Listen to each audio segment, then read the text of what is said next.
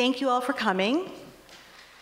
We have some really lovely insights and discussions planned in a new interactive format that we're trying out, so I'll explain that in a minute.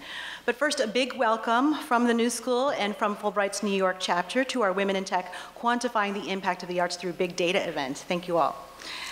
I would like to introduce very briefly the panelists, and then they'll go ahead and give their own introductions. So, first of all, I am Josephine Dorado. Hello to all of you. I'm the president of Fulbright's New York chapter, as well as a professor here in the Media Studies School at the New School, and a State Department trainer and an artist myself. Going down the line from farthest to closest, we have Deborah Anderson, our panelist, who is also the designer of the Big Data Consumer Research course here at the New School, and the co-founder of Culture Shock and Stereo Projects. And she'll be talking about her experience building prototypes for data visualization applications and data-driven approaches to immersive experiences. Rebecca Davis, right next to her, is our Fulbright New York alumna in residence and the executive director of Mind Leaps. And Mind Leaps is a company that creates dance and educational programs for street children in post-conflict and developing countries. And what's interesting about what they're doing is that they're utilizing a kinesthetic dance-based curriculum to improve the cognitive development of youth. So that's really interesting. She'll be talking about a back-end data application that correlates cognitive skill development in relation to arts education that they've been working on in collaboration with Drexel University and Carnegie Mellon. Christiana Paul is the adjunct curator of new media arts at the Whitney Museum, and she is also an associate dean here at the New School in the School of Media Studies. And she is a longtime curator, and we'll be talking about the overlap of art and data, database aesthetics, including database as cultural and aesthetic form, and an overarching view of some of the insights gleaned through different data artworks. Okay, last but not least is Anjali Deshmukh, and she is also a Fulbright alumna and the Director of Knowledge and Communications at the Nonprofit Finance Fund, and they've been doing some interesting things with a survey analyzer created specifically to synthesize data on arts and culture. So she'll be talking a little bit about that. But without further ado, I'd like to welcome Jennifer Connor from Institute of International Education on board, and she's going to talk to you just briefly about the Fulbright program, which is our flagship international exchange program and the reason why we're all sitting here. Come on up, Jennifer.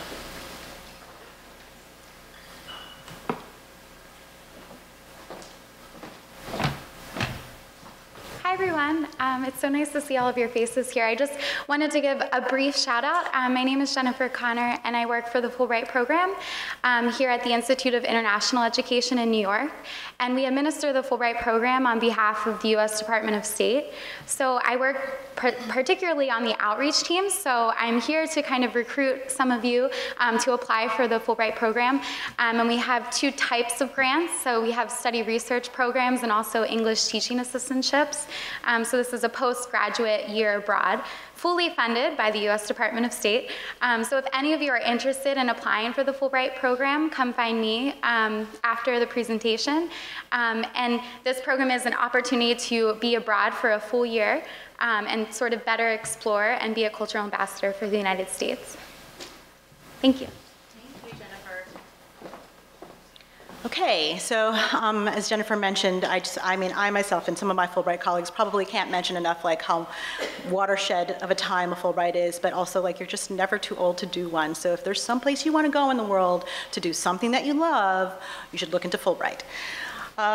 Okay, so just a little bit about our chapter. If you go to fulbrightny.org, that is where you can connect with our different chapter resources.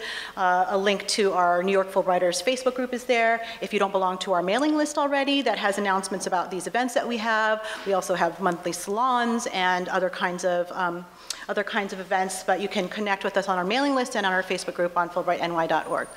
Fulbright.org is where the National Association has their resources, and as Jennifer mentioned, if you are interested in applying for Fulbright or know somebody that should, you can also check out that site as well. If you're tweeting or Facebooking anything, please hashtag Fulbright, hashtag Women in Tech. Okay, so just a little explanation about what the format is. This format is really great for getting more audience-driven Q&A. So rather than just doing sort of the regular format of like, does somebody have a question? Here's an answer. What we've done is we've printed out these signs, and it's sourced from IDEO, an agency here in New York that has been doing some really interesting work with design research. And basically on each side of it, you'll see either a green confirm or a dark blue complicate. And the green confirm is if you are agreeing with somebody's point or insight, then you say you agree, you confirm. Okay, so the other side is I'm not sure, I don't agree, or it's complicated. So that's what the blue side is for. So just let's take a little test here. If I say something like the sky is blue, then okay, so there are some interesting, okay, so the fellow who's holding up the complicate there, yes, yes.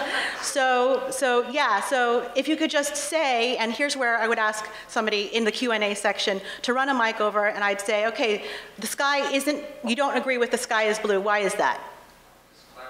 Exactly, right? So there's an example of why you might hold out a complicate or a confirm. Most of them are green, there are a couple of complicates. So occasionally during the whole dialogue of this, we'll be pointing out certain insights and statements and asking you to either confirm or to complicate.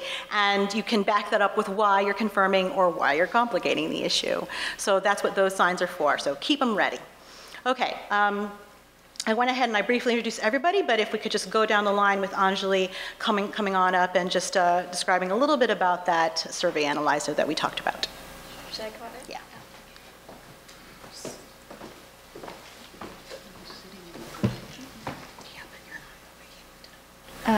So my name is Anjali. I am Director of Knowledge and Communications at the Nonprofit Finance Fund.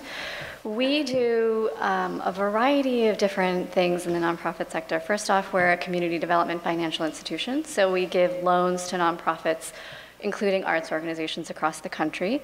We are also a financial advisor and a consultant.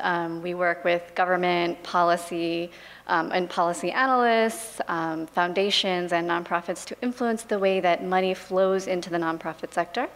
And my department specifically works on research projects.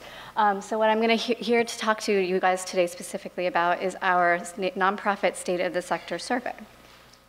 It's one of our key sort of data gathering efforts for the nonprofit sector. And I'm just going to tell you a little bit about how we run the survey.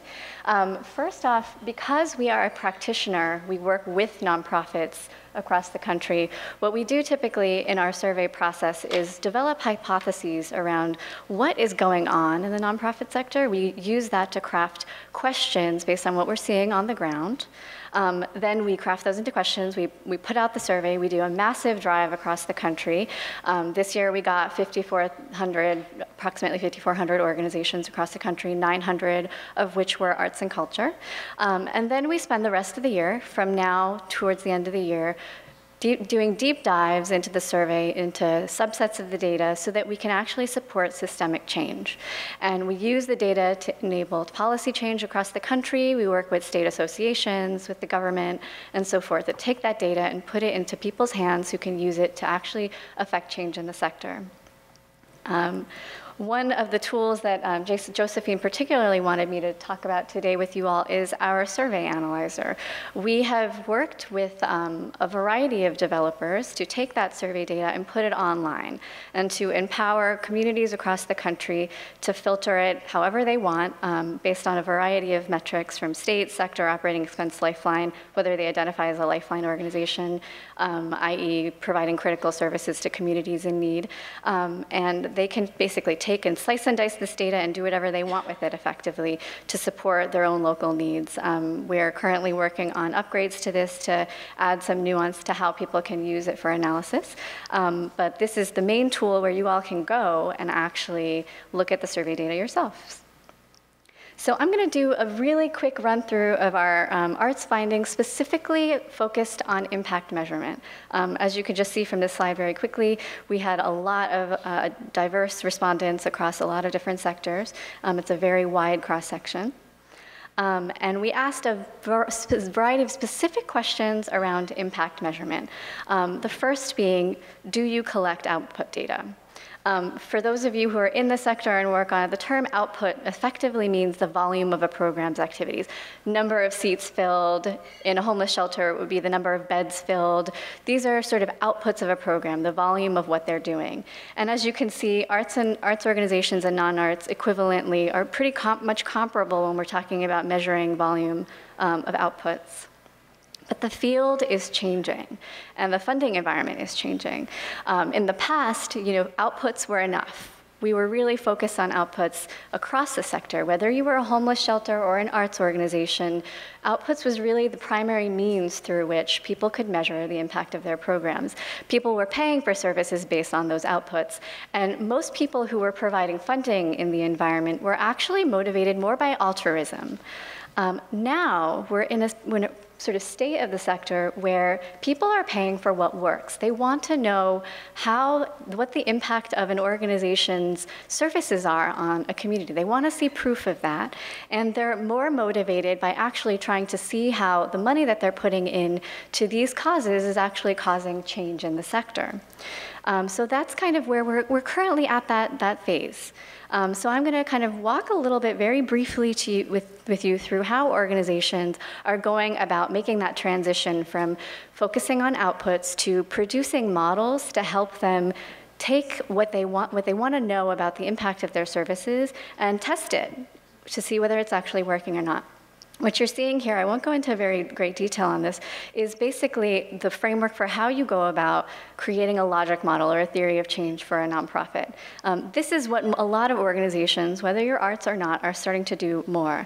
I won't go through the definitions, but effectively the main difference here is that outputs focus on the volume and outcomes focus on what meaningful indicators of change are happening in communities. So behavior change, for example, for a hospital, that might be whether a preventive service resulted in a reduction in the rate of diabetes in a community.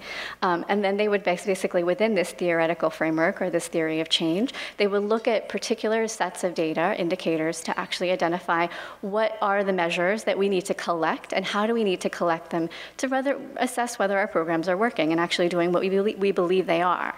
And so we asked this in our survey, these two questions around, do you have a theory of change and do you collect outcomes data? And you can see here that the numbers are starting to shift a little. Arts organizations are a little bit behind non-arts organizations in these measures for very good reason. It's a lot harder for organizations to measure impact. And I'm going to talk a little bit about that at the end if I have time. But otherwise, we can skip to the next one. But I wanted to just quickly focus a little bit on this one last thing before I might get moved on, which is that we're now in a period of history where the field is changing again. And in this part of what's happening in the field, actually outcomes are being tied to financing. NFF sits in a particular place in the sector where we are looking at that shift, and we are very much involved in looking at how financial instruments are effectively being created to tie the funding to whether a program actually works, contingent on whether a program actually works. This is a significant shift in how the social sector is going to be funded, and in how organizations like arts organizations will remain competitive or have challenges in comparison to some of their peers, like homeless services organizations and healthcare organizations who are further along on that path towards outcomes measurement. So I am going to wrap it up, but we can talk a little bit more in the Q&A if you guys are interested in doing so on some of the other issues around what are really the most sophisticated organizations doing in terms of measuring impact. Thank you, Anjali. And don't worry, we'll be hearing a lot more about that. This is just like an overview, and we can get more into the meat of some of that survey and the findings in the Q&A. And next up, Christiana Paul. Thank you.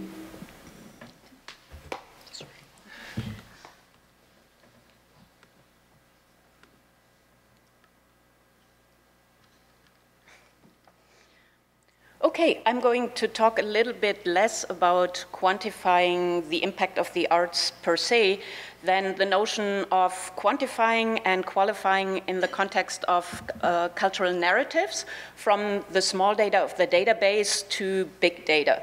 So the database arrived on the cultural scene as a symbolic form, as Lev Manovich would put it, pretty much in the 90s. And what we understood by database aesthetics was mostly the aesthetic principles applied in imposing the logic of the database to any type of information, the filtering of data collections, or visualizing data, not the aesthetics of the database with its tables as a data container.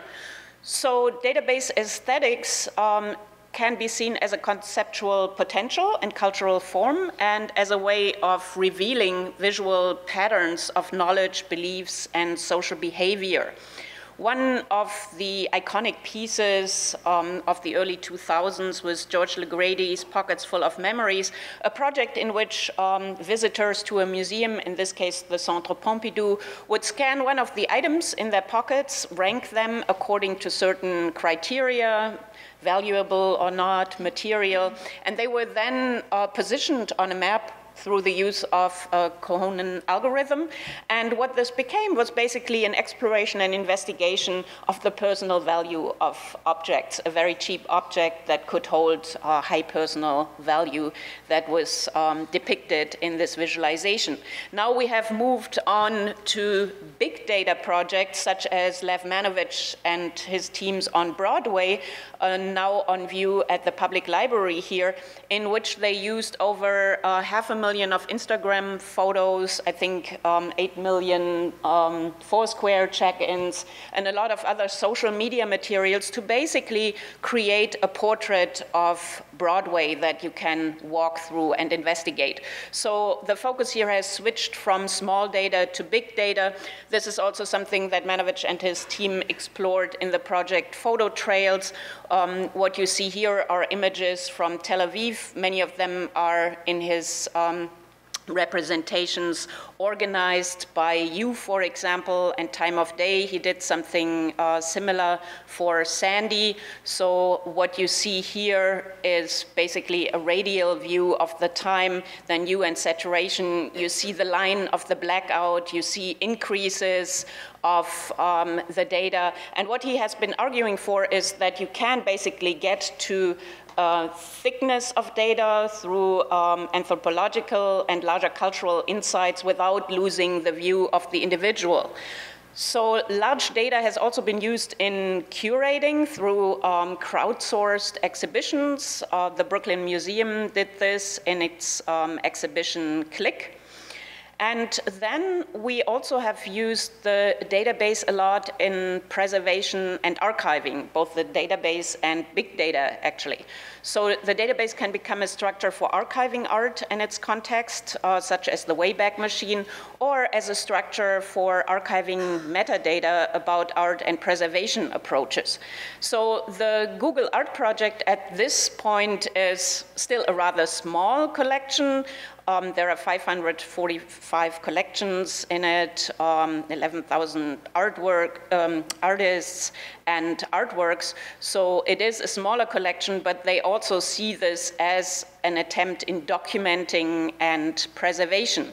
A very different approach using big data was a preservation initiative that we undertook at the Whitney a couple of years ago, and I don't want to get into any details of the initiative.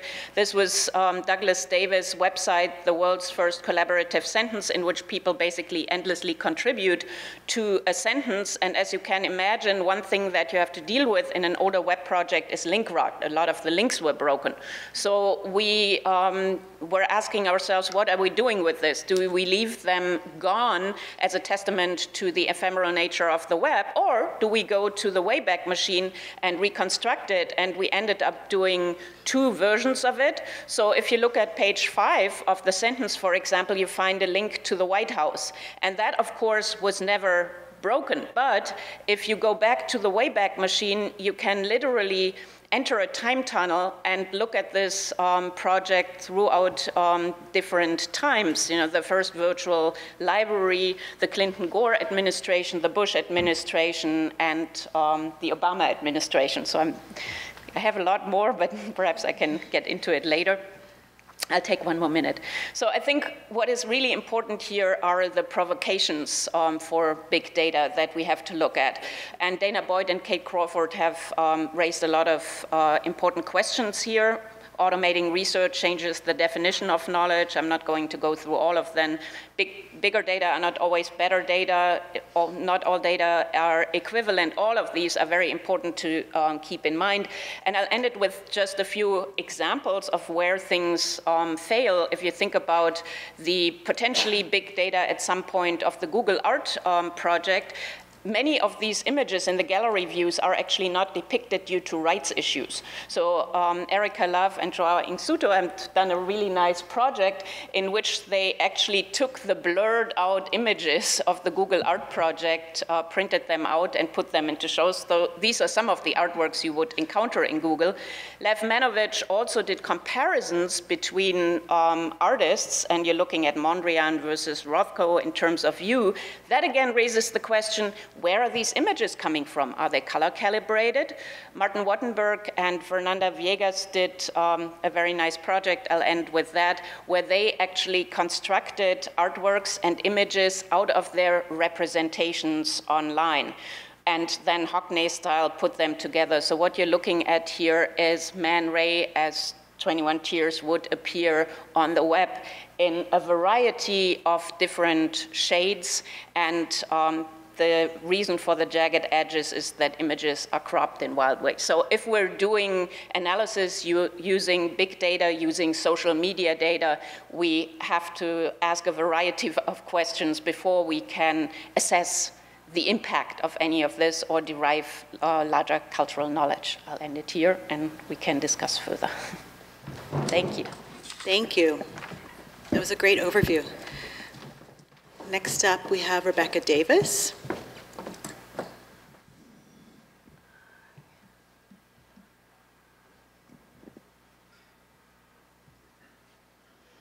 Can you hear me okay? Yeah, maybe a little bit higher. Okay, good evening. Let's start with a short video.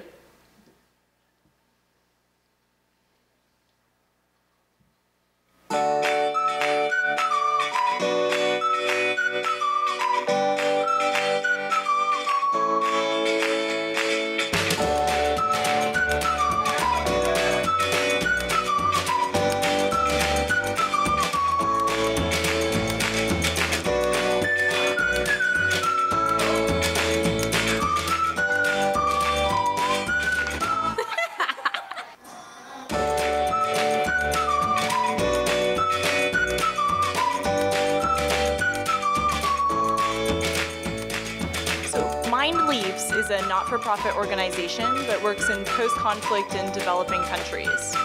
So these are the kids that we work with. And we work in 2 countries in Africa, in Guinea and in Rwanda, and in 1 country in the Balkans, Bosnia and Herzegovina. So all of the kids that you see in these video clips, they're homeless. So they're street kids. So some of them are street kids because they're orphans, and in many cases, they are living on the street because their parents simply cannot provide food for them. The poverty is so extreme that they decide to live on the street instead. So the kids look pretty normal here, but actually when they start our program, they're not so much like this. This is several weeks into the program. When they come, they're used to living on the street, so they're used to trying to fight for survival every single day. So they beg and steal and fight for food. Now we have the challenge of making them normal kids so that they can be reintegrated into their communities. So a typical kid would be Patrick. Patrick decided that instead of living here with his mother, who's a survivor of the 1994 genocide in Rwanda, and his little brother, that he would rather live on the street. Patrick is one of the kids that we have to transform to go to this place. This is a boarding school in Rwanda. So now Patrick is actually 3rd from your right in this photo, and that's Patrick after 2 years in boarding school. So how does this transformation take place? So with Mind Leaps, we've developed a 3-phase model to approach this. We take kids from the street and we say, hey kids, come to our center and take a dance class. And we're working in communities where the kids love to dance. So we say, okay, just come to our center and take a dance class. It'll be fun. But actually, the purpose of the dance class is to change their behavior and to change their cognitive development. When we see those skills start to change, then we move them into the second phase. This is vocational training. So this is either computer skills or English literacy. And then the top kids are sponsored to go to boarding school in their own country. And that's really the full solution for these kids, because now they finally have 3 meals a day, they have clothes to wear, they have a full education, they have medical insurance, everything they need to be a typical kid. So then this begs the question as an organization, okay, what we need to do is we need to measure the kids in the dance program. We need to know, when does their cognitive and behavioral skills develop to the point where we can put them in the second phase, vocational training. So how do we do that? We're running a dance class. So what we decided to do is target 11 specific skills. So these are somewhat on the mental side and somewhat on the social side. So we have skills like memorization, concentration, commitment or grit, and then we have more of the social skills, respect and tolerance, teamwork and collaboration, self-esteem, creativity. And what we have to do is track how these skills improve in each of the kids. So we're using a kinesthetic-based approach. We're completely in the world of dance. So what we decided to do was to create a rubric for each of these skills from 1 to 10. So let's say we're in memorization. Okay, how are we going to measure memorization through movement? Well, if we have something really simple like stamp, clap, and we do this several times in our class, and the kids still can't do stamp, it turns out clap, clap, stamp, clap, no, stamp, clap. Okay, well that kid is going to score a 1 today. But the goal is that eventually he would score a 10. And a 10 in memorization in our rubric is that he can retain a large sequence of choreography and a style of movement that he hasn't even seen before. And that's when we know the child is actually progressing in terms of the skill of memorization. So what we've done is we've collected this data, and we've started to plot and see the impact of it. So this is our learning curve for one of the groups of our kids. So you can see in the first 15 classes, there's quite a steep improvement. And then it still improves, and then there's a saturation point. In this particular graph, the blue line is the fit line, and the black line is the actual data points, the averages. In this particular graph, you see our younger kids. So you can see actually the slope is very different. The slope is much less, but the saturation point will actually be higher than in the other group. And then we have our specific skills. We can see that in the first 3 months, that's the key component of our program, and then through 6 months, there's still improvement. So as an organization, we know after about 6 months on average, the kids should move on to vocational training. So this has been a collaborative effort with Carnegie Mellon and Drexel. Carnegie Mellon has built the data application that allows us to collect this data and create these graphs. And Drexel is now doing a mixed method study so we can add in the qualitative component and really look at the development. The ultimate goal of this study is a website that will produce by the end of the year that will showcase how we did the analysis and what our findings are. It'll have the different graphs for our different groups of kids as well as the skills. And it'll also have individual profiles so we can look at how a particular student is doing in the program. So the ultimate goal of something like this is to create a study where we can show that the arts are not just something that's fun for the kids to do, but it's actually a critical tool in transforming them from living on the street to becoming successful students. Thank you. Thank you. And last but not least, Deborah Anderson.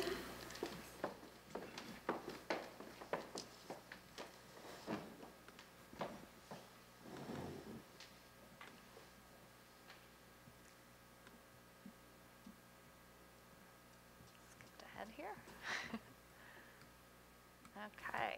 Hi, everybody. It's a pleasure to be here.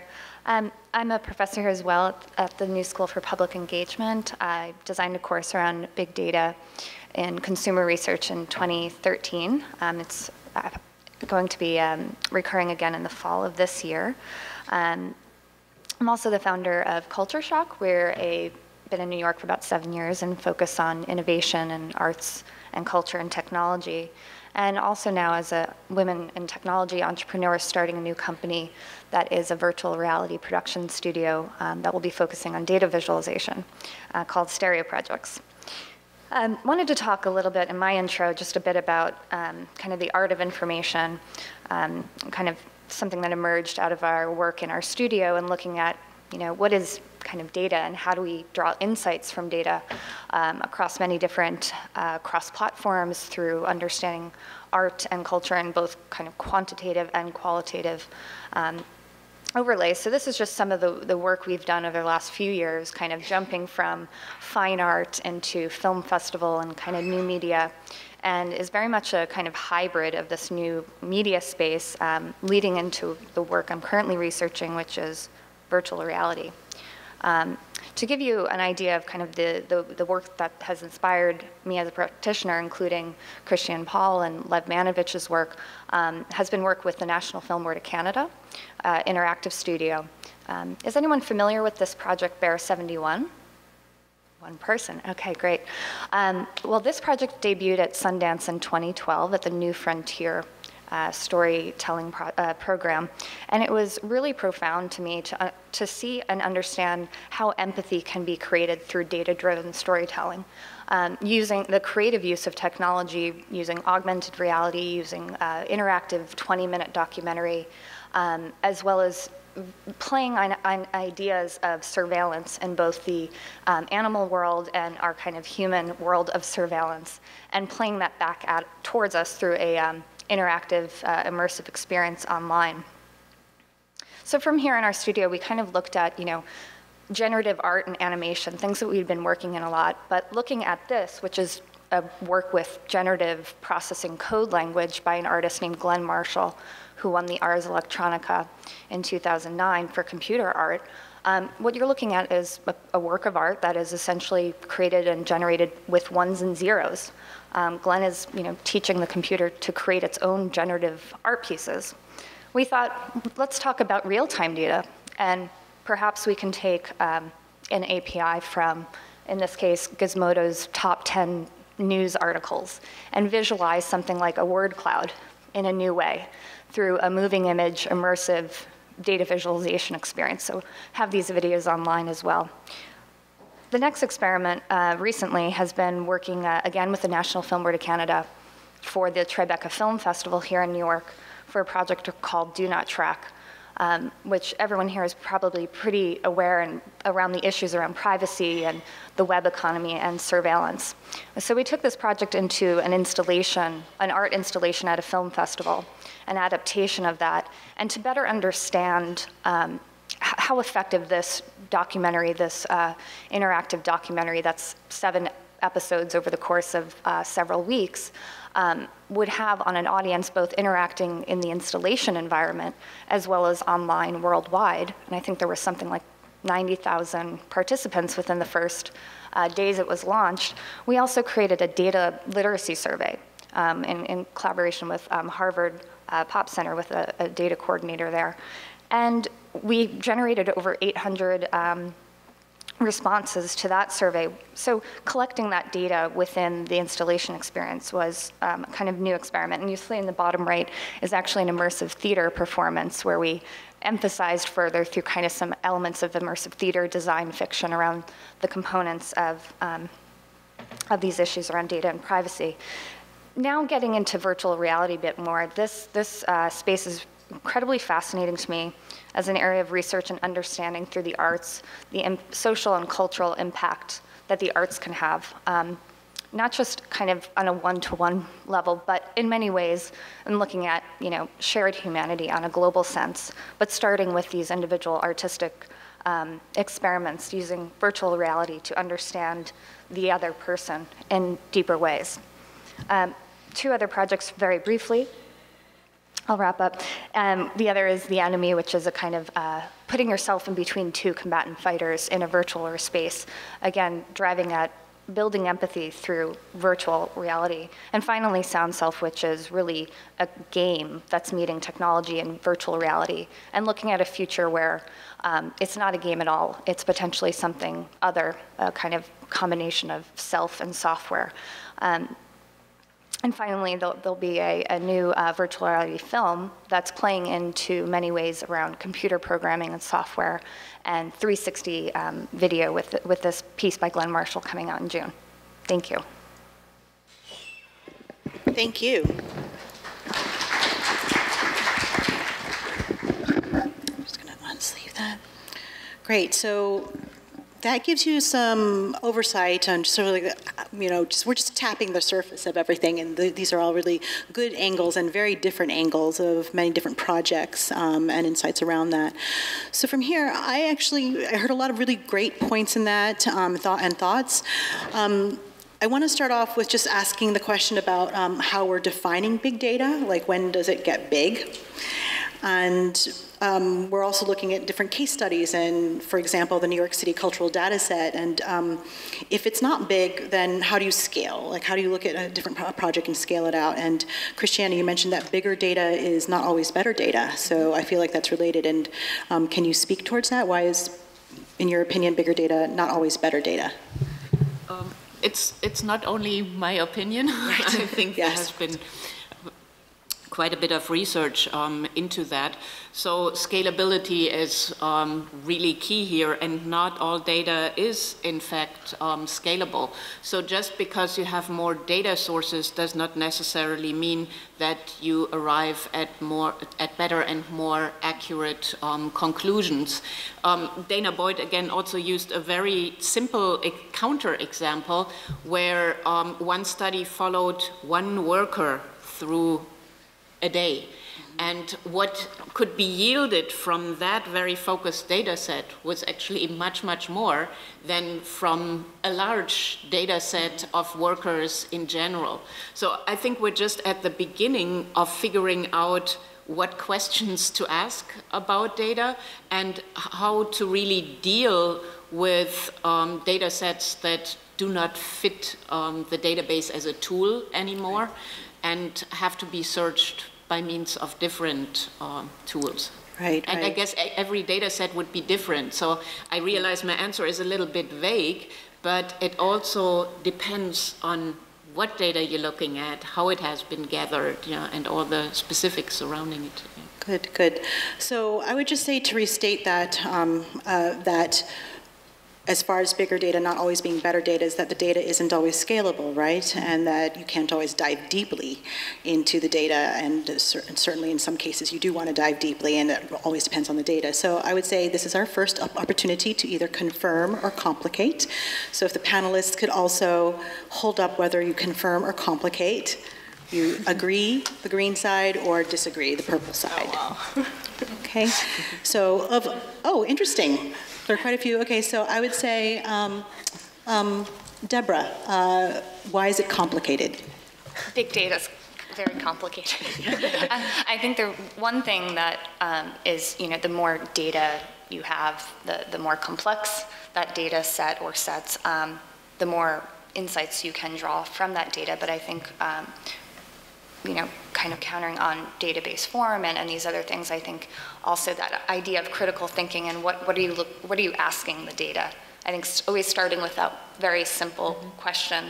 I think we can feel right now, there's data is just infinitely, exponentially expanding, and it's overwhelming, and the technology is moving much faster. I think it's very important to continue to have a lens of critical thinking into the questions, and I'm interested in a lot of how things are measured in terms of impact and these funding avenues, because at the end of the day, you have to work in our world right now where we're just really inundated with all potential aspects of data collection or storytelling with data and that kind of thing.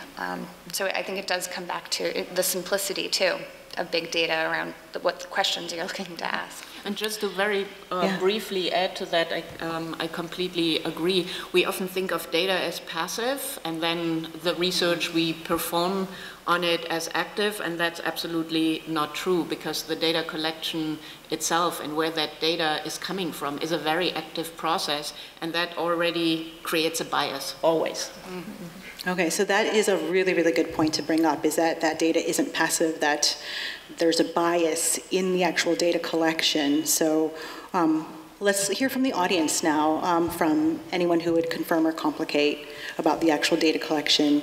So the gentleman, Katie's going to bring you a microphone. Hi, my name is Chris. Hi, Chris. So, yeah, I absolutely agree with actually both those comments because, I mean, I read an article last year saying that a lot of these companies, they're gathering mountains and mountains of this data and they don't know what to do with it. And so they're looking for like mathematicians to figure out how they can analyze the data to come up with some actual critically important questions to answer because they don't know what they have basically. So I think I just want to say that I agree with that. That we have these companies just taking whatever they can, but not really knowing what to do with it, and so they're just sitting on it. So I think once we can get to a point where we have more critical thinking, maybe even more like mathematicians or other types of thinkers doing this, there'll be a lot of like back analysis of all the data that has already been collected over these past 10, 15 years or whatnot, and we might be seeing trends going on that were right before our eyes, but we didn't even know they existed. So. Right. Thank you, Chris. I think that's a really good point to bring up, and I think it plays into the points that you all were bringing up too, and that was actually one of my next questions, is sort of looking at this overwhelming use of data analysis across sectors in not only arts, but in journalism and other sectors as well, in evaluation. How do we deal with the integrity of the data interpretation?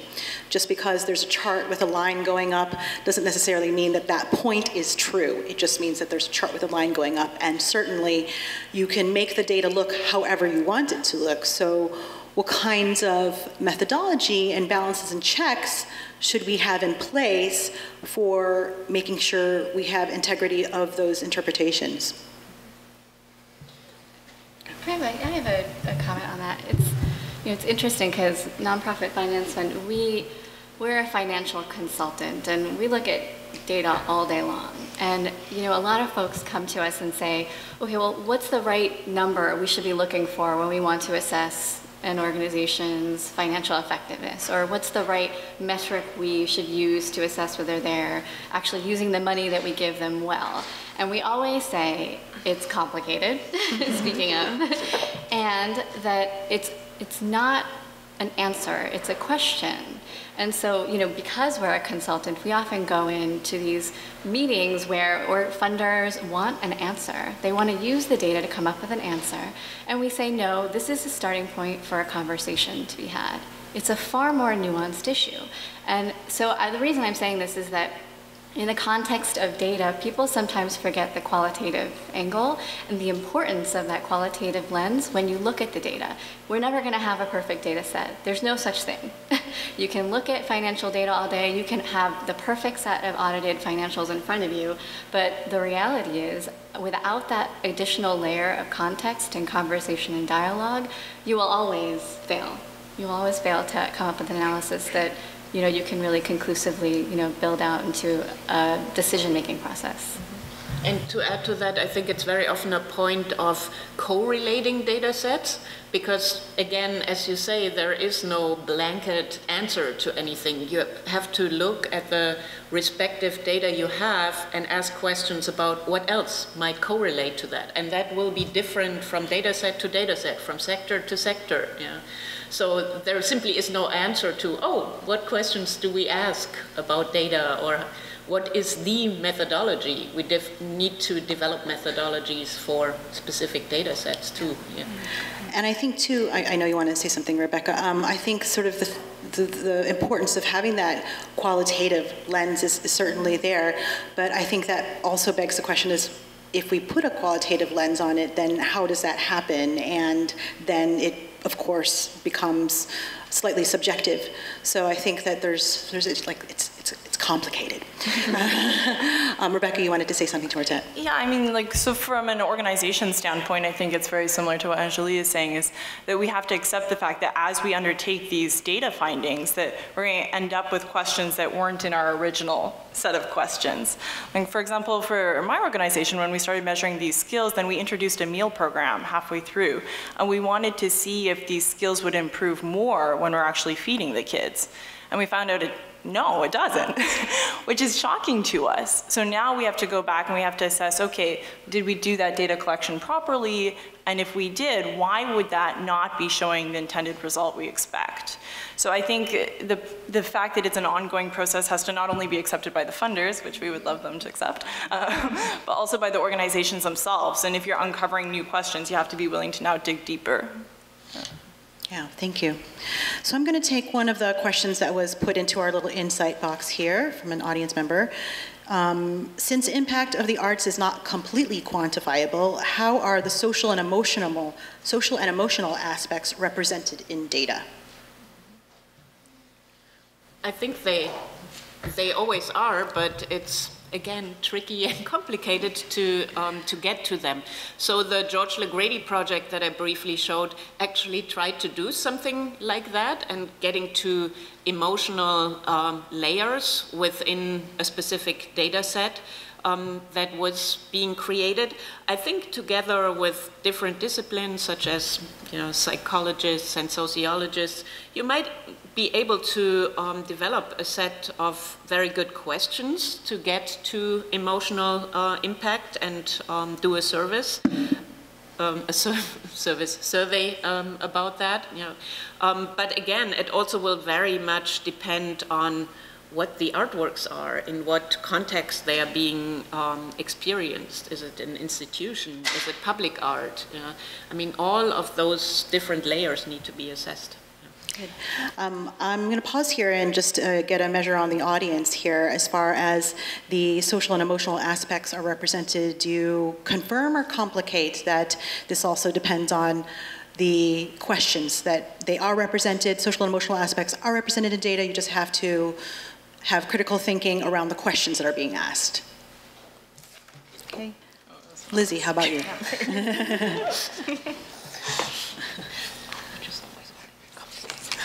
Well, I'll make mine brief. I just think it can be complicated by a survey when you can't really, if you're asking a multiple choice question, let's say, and you're asking how did you feel, and there's 5 choices, and you pick one of those 5 choices, you really can't define it. Or if someone's answering a question that's an open-ended question, they might not say everything they're feeling in that emotion. So I think it's very hard to quantify that. It does depend on the survey questions you're asking, and if you're asking them in a basic format, or if you're talking to someone, then that also gauges how you're reacting, how the person's answering their questions, if they're very comfortable and emotional about it, or they're reserved. So it all depends on how you're collecting the data, I think.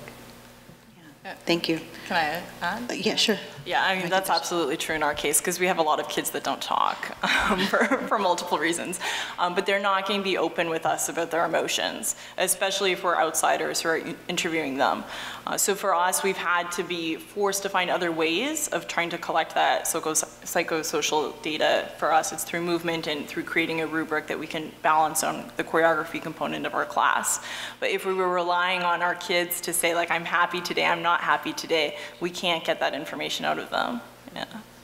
And that also, your comment points to one of the basic issues that one always struggles with. If you give pre-configured answers, then it will, of course, become much, much easier to, in the end, correlate categories and arrive at conclusions, but you miss a lot. And if you leave it wide open and everybody can express their emotions, the result it will yield becomes much, much more blurry. So. I have a quick comment on that. On our survey, we asked 2 questions. We asked, do you have a theory of change, and do you collect outcomes data? We don't actually know whether people understand what the word outcomes means, so we use the theory of change question as a sort of correlating indicator, because we know that theory of change is an indicator for organizations that are capturing outcomes data. So just give you an example, same thing is often done on the emotional side. What are correlating activities or behaviors that are indicators of an emotional state? So that's what psychologists often do, that as a sort of proxy.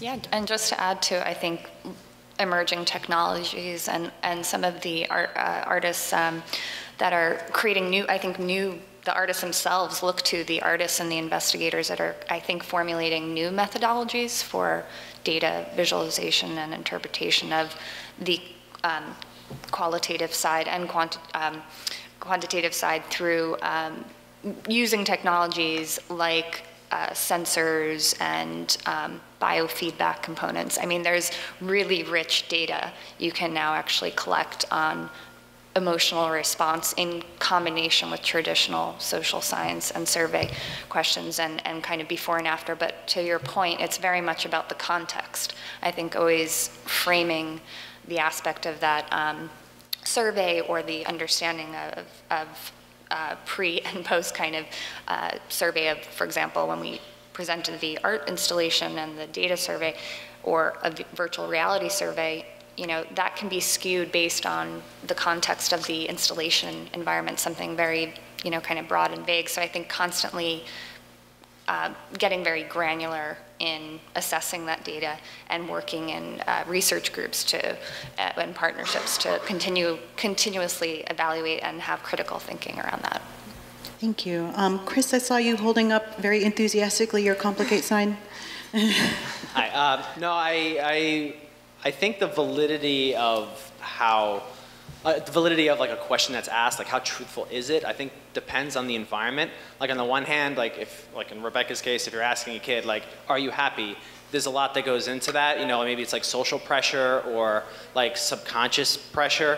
But there was like a Google map or something that came out based on how racist are states. And they based it on search queries. And the thing is, when you're in your house alone, you tend to say the truth more when nobody's around, when you're searching.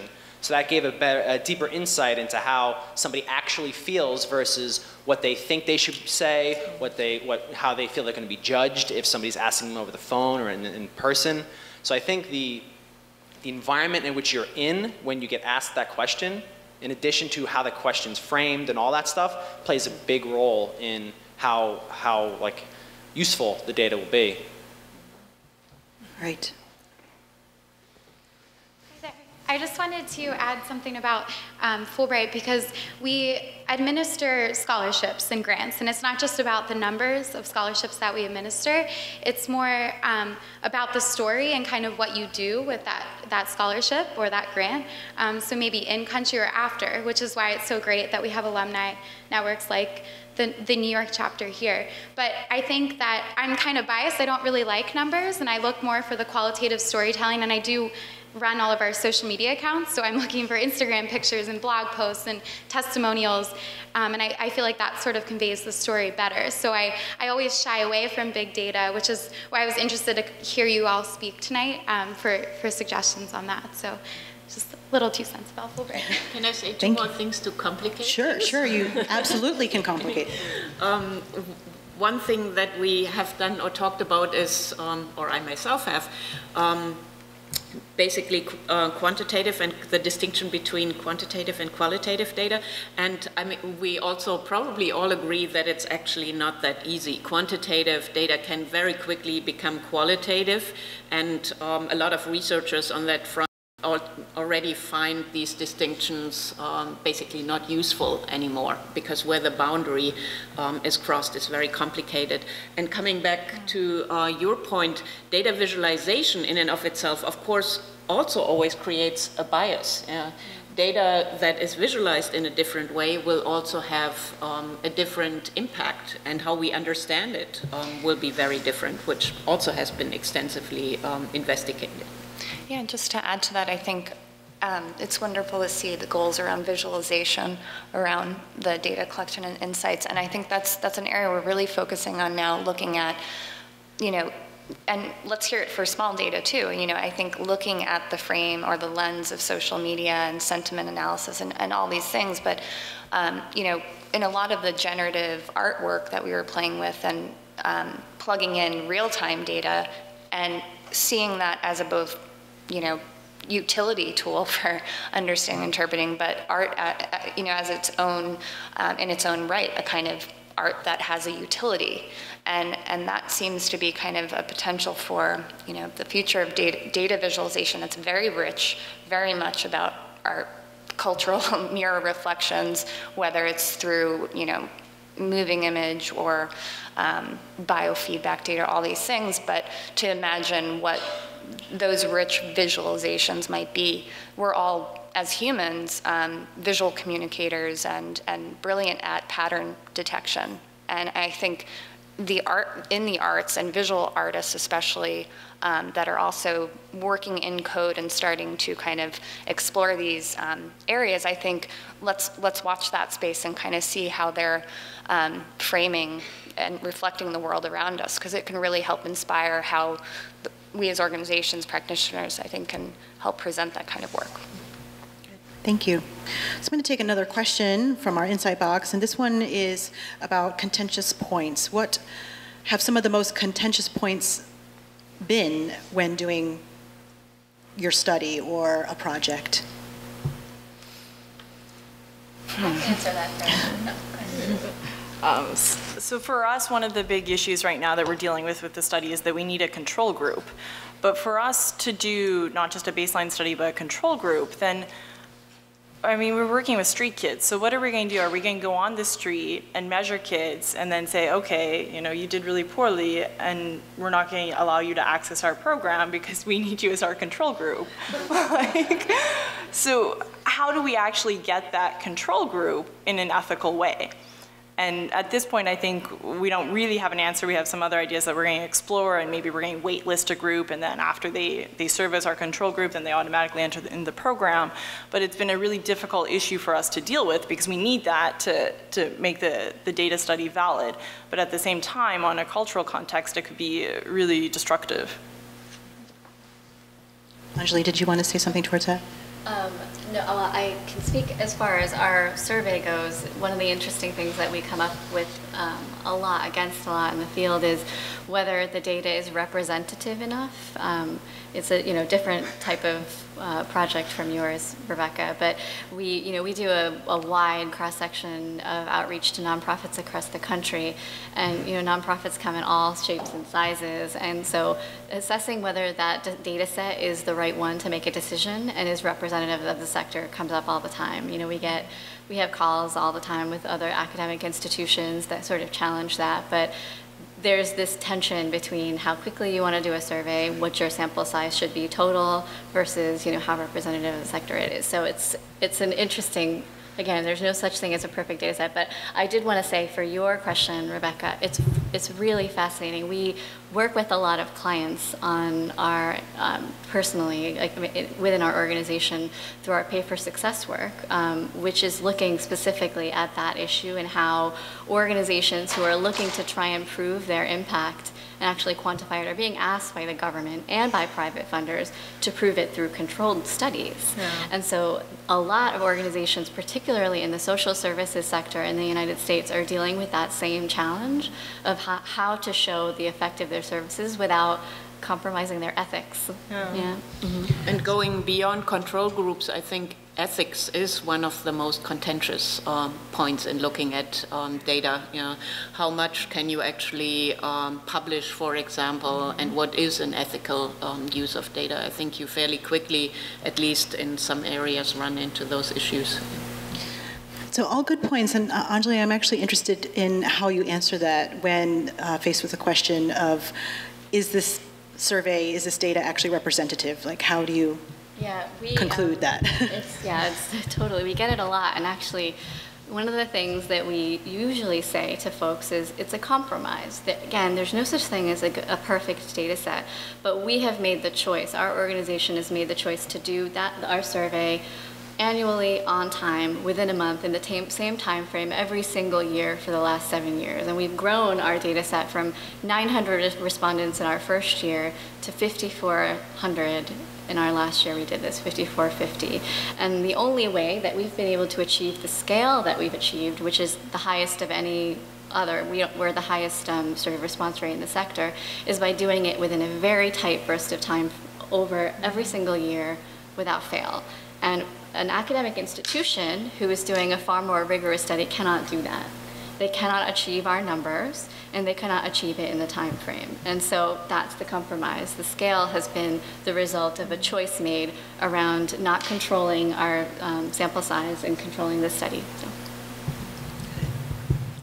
I'd like to also explore, speaking along those lines, the idea of how to close the gender bias gap around different kinds of research. So there's been a lot of research around gender gaps, and that different surveys that data has been collected has been largely biased towards male and different specific ethnicities, right? So I would pose the question, how do we close that gap in the gender research and the data that's out there?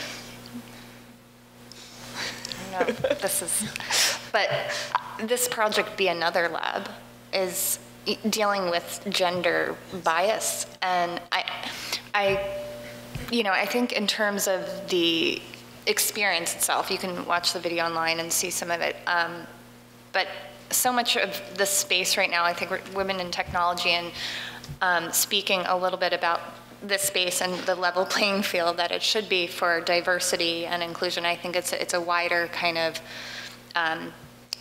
more complex problem culturally around gender and diversity.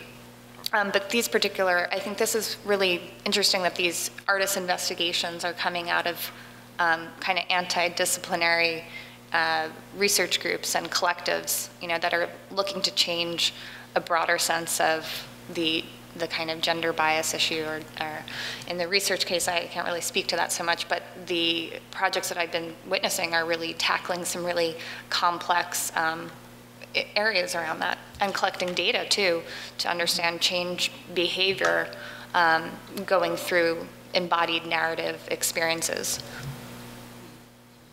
Yeah, I think it really takes an effort to also go into different demographics, neighborhoods, collect different data, rather than some of it is actually derived secondhand through organizations rather than on the ground. I think that's where a lot of bias comes from.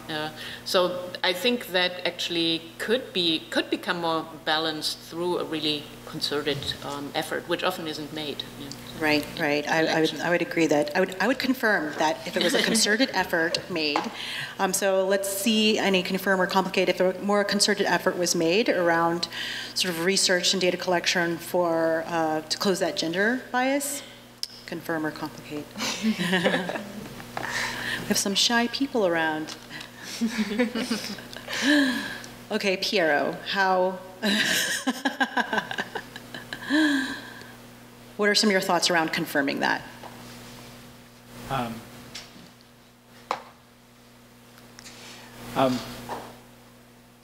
Can you rephrase the question? It was just the thought that if more concerted efforts were made around closing that gender gap, around closing the gap where collections are being made, and putting a focus on that gender bias itself.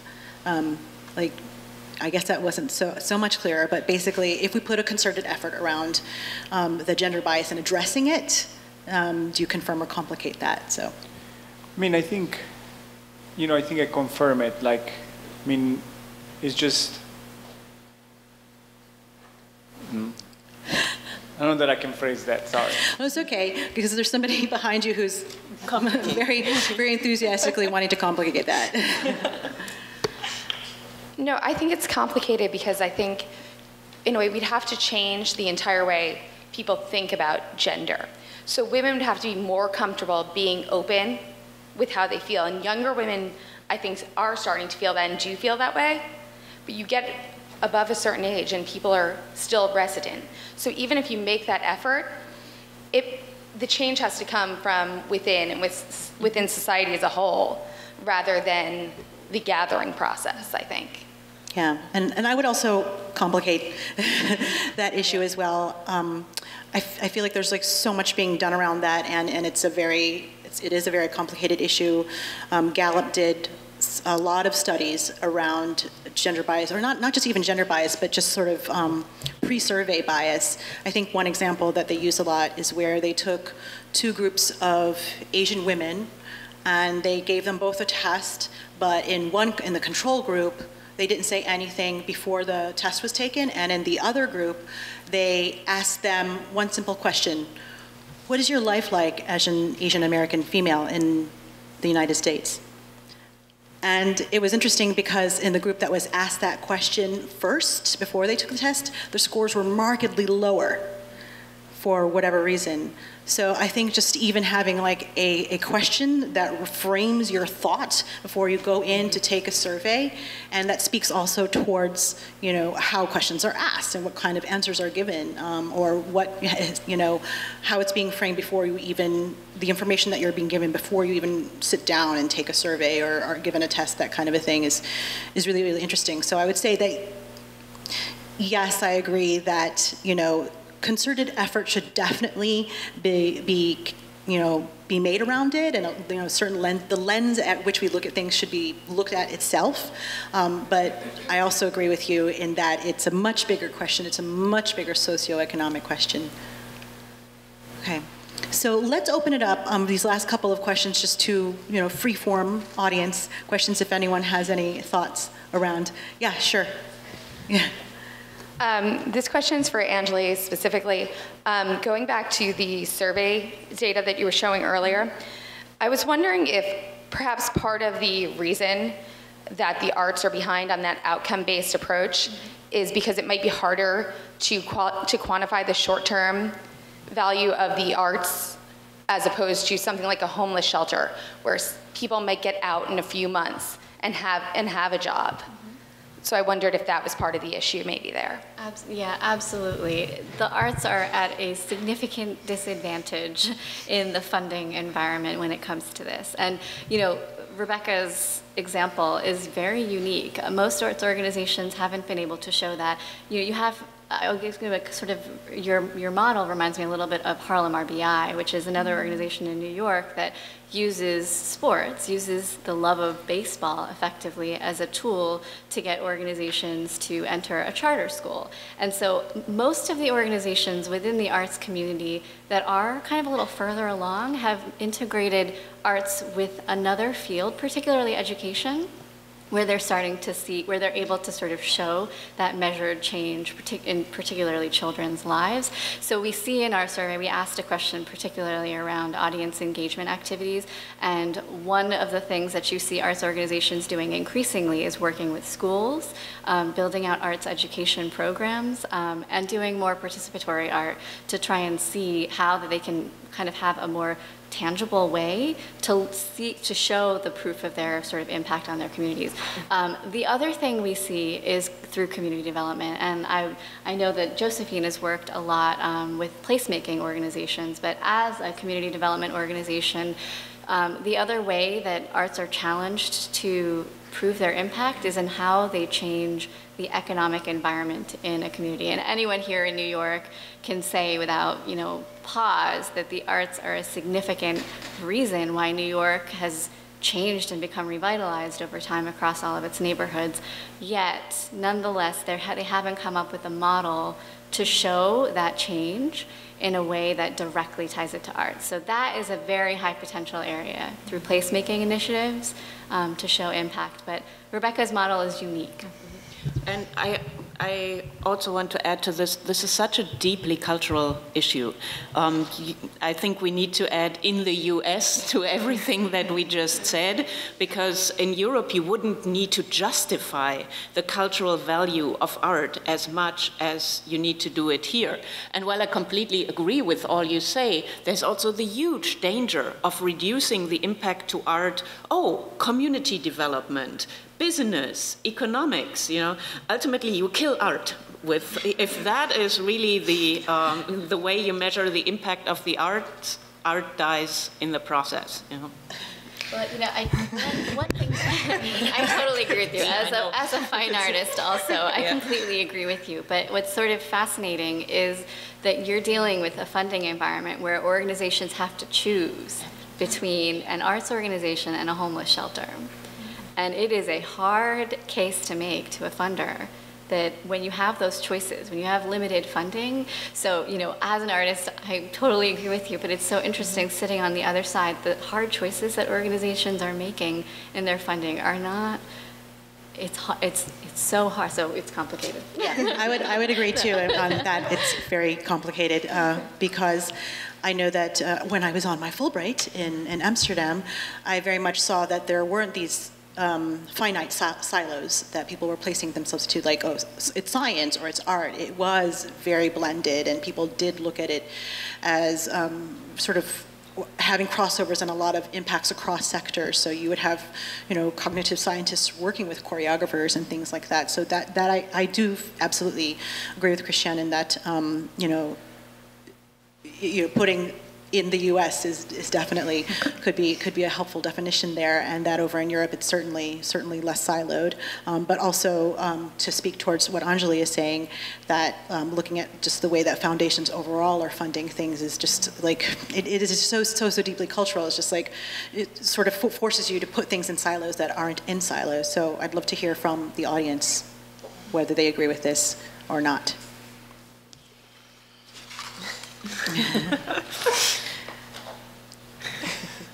Okay, so let's hear from somebody who hasn't. So sitting next to Ronit, your name? Melody? Melanie. Hi, I'm Melly. And yes, it's very complicated. One of the things that we talked, I'm doing museum education studies at the moment, and one thing that we talk about is nonprofits who do arts, like arts programming and do arts access. It's like, how do you show the importance on making sure that art is accessible to a 6-year-old who's learning to read and learning, their vocabulary and what the impact is. And so there are ways for qualitative analysis as well as quantitative analysis, but what's most important is really the qualitative side of it. But it's hard when you're trying to pitch to an organization who also has to, maybe donate to, creating opportunities for people to have food, or organizations who are working with like building housing. So yeah, it's very complicated, is the short answer. I wanted to just, before Mark respond, just to add to that, just speaking around big data and hopefully the change for the funding, certainly the difficulties there, but I think through storytelling with data, I think for many organizations is a wonderful way to be able to bring to light many of the successes and the outcomes, and giving, again, a lens, a kind of into individual artists or at the community level. But I think that's an interesting way to kind of focus on being able to make a case for on the funding side. I also think just there's a change in data science itself. I think you mentioned the mathematician, and that's being totally disrupted right now, I think, by the fact that there is just such a convergence that exists now between art, science, technology, and storytelling in many ways, that the hope is that you can look at a much more broader and kind of richer way to define what is impact. Again, I think it's just more of a change and a paradigm shift in our age of kind of information and big data that we have to take into consideration. So let's take one more question from Purna. Okay, Purna. Yeah. Hi, I'm Purna. I'll change the context a bit to India. And I was working with folk practitioners in an urban city who were trying to reclaim their identity and their place in the city's narrative. And we were doing surveys, and those surveys were given to us by the government, and those centralized surveys which make absolutely no sense in different contexts. And then the community themselves developed their own survey to bring out their points and their concerns, which the government considered to be highly biased, and hence those surveys were not considered in the final project, and the community's voices were eventually not heard. So what I've been trying to figure out, is there a midway? Because I feel that it is important to involve communities in this process. It is important to involve them in not just doing the survey, but developing those questions, because they are the ones who really know what the concerns are. So are there any models that we could look at for that? Or is there a midway that the communities do their bit, and then there's someone who can translate it in the language that the government can understand? Is there any way for that transition? It's a really good question. Yeah, I think it's really just a matter of establishing infrastructures and that is something that is often done here on a community level or in educational institutions, in things like participatory action research, in issues where you go to the community first and assess what the parameters are, and then that gets translated rather than imposing a questionnaire or something pre-configured onto them. Yeah. But that, again, is really also a question of cultural infrastructure. I mean, research institutions are very open to that, or it comes natural to them. Then governments, depending on where they are, very often aren't. Yeah. I had one comment. I would say iteration and scale. What's sort of interesting is that, you know, going out gate with a very large project is never, it's going to be overwhelming and to a lot of work. But if you start very, very small and you learn from what you did and then grow it a little bit, learn from what you did and grow it, it sounds almost like they took on too much at once.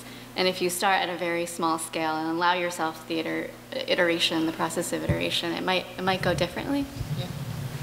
There's also a wonderful organization called DataKind, who's bringing together kind of data for social good and bringing together data scientists into the social sector and to culture and art organizations. They're just, in the last year, have started to work with art organizations to help with the data science aspect and visualization. So I think that's organizations like that, and even locally, you know, to find those kind of groups that are looking, you know, the open data kind of community and the data philanthropy movement is another interesting lens into feedback, a good feedback loop to kind of constantly have a discussion around changing that kind of policy that's maybe not working at a local level.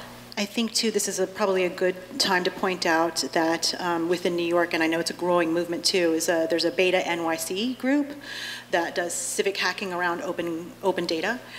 So if you look up just Beta NYC, BETA NYC, you'll find either the meetup group or the website itself. And they meet, I believe, every Wednesday, like every month on a Wednesday, and they look at open government data and different kinds of data sets and like how to hack into them such that they start to make patterns and meaning out of it. So I feel like that's a good group to tap into around models, you know, workable models. And then I would also like to point out the Cultural Data Project, which Beth Tuttle, who's the CEO of, couldn't be here tonight, but she sent her regards, and she's doing some really interesting work. I believe you can just find it at culturaldataproject.org or something. CDP.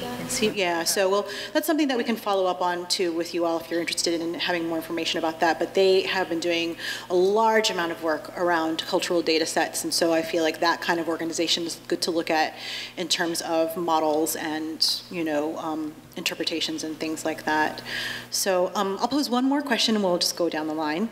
And it's just to wrap things up, how can we as communities support, how can we as women in technology and art and science support impactful art communities, and how can those communities support women in technology? Either one. How can we as women in technology support, it's complicated.